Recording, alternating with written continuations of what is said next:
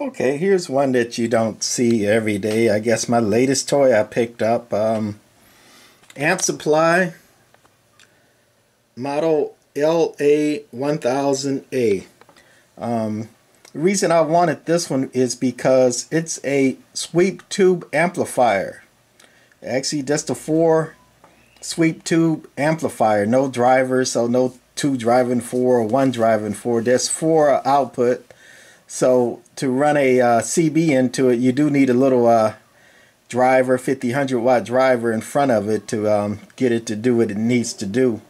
But this amplifier got very high ratings on Eham and other reviews, and I wanted it to see if there's any major differences between this amplifier and a decent sweep tube amplifier like a Palomar 300A or a Maverick 250 or something. And I pretty much found that basically there are no differences.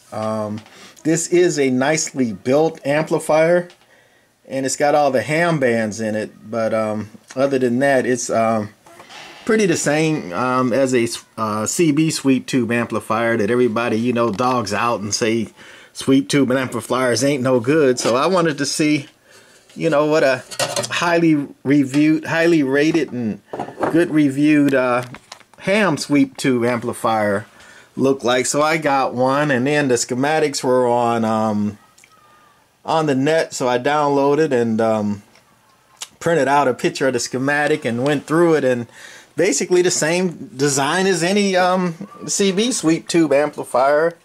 If you look in here, you got the 4 output sweep tubes, and you don't see anything special. The only one thing I do see is this one has a tuned input for each band, and each of them coils, toroid coils with the wires winding around them, each one is for a separate band. And over in this corner, the missing one would have been for 10 meters. And since they outlawed amplifiers that would work on 10 meters, because they would work on 11 meters because they're so close, they just removed the stuff, the input circuit or the input matching circuit for 10 meters. And they started with 15 and on up or down, whichever way you look at it. And on this one, since it didn't have the 10 meter stuff in it, somebody modified the 15 meter coil there so to work on 10 meters. And that's that little jumper across there. Somebody modified it so to work on 10 meters. And same, it's got all the ham band, switching stuff, and that ham band coil there for the different bands in it. And if you notice over here, it starts at those are megahertz, 21 megahertz, 24, 7, 14, sorry, 7, 3.5, 1.8 megahertz representing the ham bands. And if you notice, the 28 meter ham band is not available either. They locked it out, and this switch does not go any further. On one that was for export, they would have that 28 meter band on there, and it wouldn't be locked out, and it'd have the circuitry on it too. And other than that, straight tuning, load, a pi output. One thing I do like about ham amplifiers versus CBs, it does have a single meter, but it goes V for voltage, so you can read voltage, and I for plate current on it. I do like the meter where CB amp, like let's say this Raiders, just got a relative output meter. So I do like the metering. And I do like the tune input. It doesn't have a driver, so you need the driver. And also, since it's a ham band, you need a foot switch or something to key the amp up.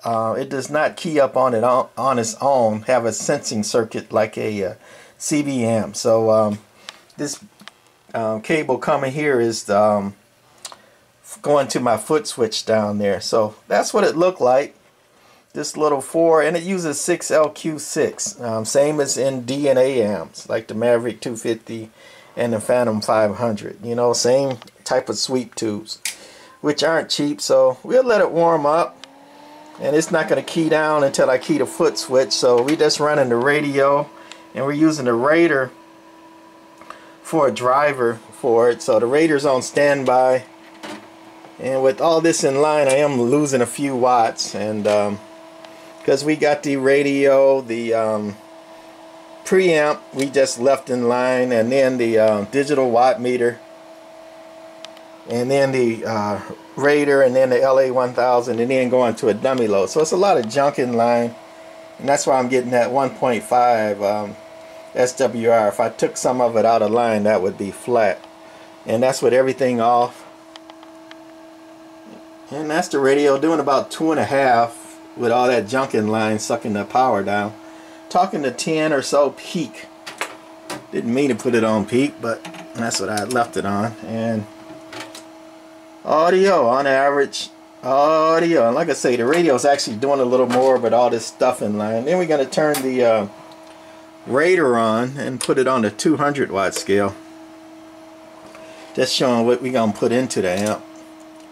And did gain about 70 audio, not much swing, swinging to about audio 85 maybe, whistling to 100, and that's bird watts. And we're gonna put the Raider on peak watts, audio 140 peak audio. And last we're gonna go to the 2000 watt scale, take it off peak, and sit down so I can hit the foot switch and fire up the amp. Right there is on voltage, and then that's current or amps, zero current with it on standby. And when you key down with no drive on it, just a little bit of current, resting current. And one thing about foot switches is that you want to key the amp first, like key the amp and then key the mic or the drive into it. If you key the drive first and then you key the amp is switching on with power going into it. That's called hot switching. You don't want to really do that. So anyway, you key the amp, got everything I guess set hopefully, and got to key the mic. You can see the plate current going way up. That's, you know, with the full drive. And we're dead keying about a little over 200 audio, talking about 3 1/4. Listen to about 400 audio. And last we gonna put it on peak. It would do a little more if I peaked it up, but you know, mic in one hand, a camera in the other. Foot switch on the pedal. Audio a little bit too much for me, so audio, it would do like about 5 1/4 if I tighten up the tuning load. You know, had the cover on and off and turned it over and all that. So that's gonna be it for this little 4-tube Sweep 2 LA-1000A amplifier by Amp Supply. Does about the same thing, you know, any other 4-tube output amplifier, like a Palomar 300A. If you've seen me do quite, you know, a bit of those lately. Just about the same thing, except, you know, no driver and no keying circuit. Well, it's keying circuit, but no sensing. So you got to use a foot switch or something else to key this amp. One other thing I did notice, I'll tell you right quick, is the fan pulls the hot air out. I've seen, you know, Eagle 500s, Eagle 525s, they were designed that way too. I did a little reading on that, and it basically doesn't make a lot of difference whether you pull the hot air out or push the cold air in. But just something I noticed on that. So anyway, getting a little long with just to show you that this amp does what it's supposed to do. No hiccups, no nothing else. The little Amp Supply LA-1000. It's getting a little warmer too, getting close to that 500. And like I said, if I peaked it and trimmed it a little bit, I get a little more output. Could squeeze a little bit more, but camera in one hand, mic in the other, foot switch down. I'm only got 2 hands. So that's gonna be it of my little Amp Supply LA-1000A KW amplifier. That's interesting. Maybe 1,000 watts input, but you ain't gonna get much more than 500 or so out of it. out of them 4 sweep tubes, 6LQ6s. Alright, that's it for this one. Bye.